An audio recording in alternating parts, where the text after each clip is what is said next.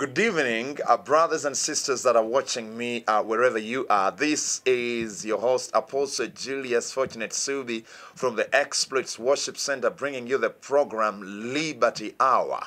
Luke chapter 4 and verse 18, the Bible says that the Spirit of the Lord is upon me because He has anointed me to preach the good news to the poor, to bind up the brokenhearted, to bring deliverance to the captives, and liberty to those that are bruised.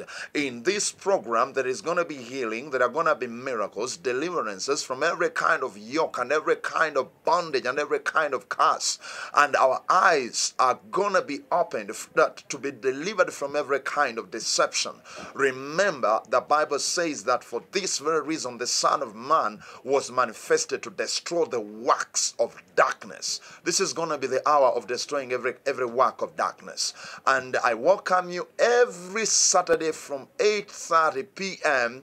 and every Sunday 5:30 p.m. It is your hour of liberty. I love you. God bless you. Shalom.